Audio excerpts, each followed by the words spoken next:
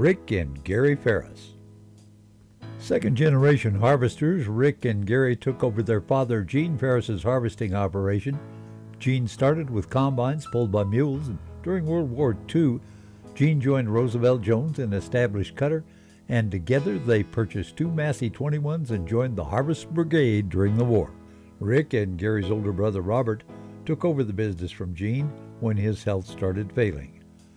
Robert ran the harvest with Rick and Gary until he graduated from college and joined the military.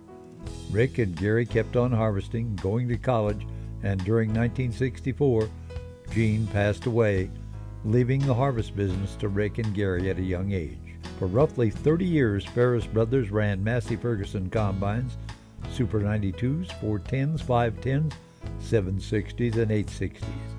To this day, Rick still believes those 860s could cut as many acres as his new Case IH combines. During this time, Rick and Gary made many inventions that helped not only them, but other cutters as well. Some of these are header booms, header trailers, combine trailers, aluminum truck boxes, utility beds, fuel tanks, pup trailers, grain trailers, and various small items to improve harvesters' efficiency and their equipment. In 1980, Gary left the harvest business to pursue a career in the welding shop. Gary has remarked that the hired help drove him crazy. But Gary didn't get very far from the harvest business because he still spent many days and nights fixing equipment, trucks, headers, etc. for Rick and many other harvesters. Gary's shop to this day is the place to go to get an idea built or the quickest way to get a wreck rolling again. Meanwhile, Rick continued on harvesting and started doing experimental work with Massey Ferguson. This continued until Massey quit building combines in 1987. A harvester without a combine company.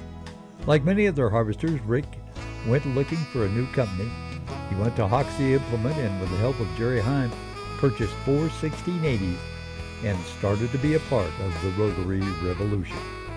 Rick joined the USCHI organization with many other harvesters at a meeting in 1984 at Great Bend, Kansas at the Black Angus Inn. Rick began his political career at this time.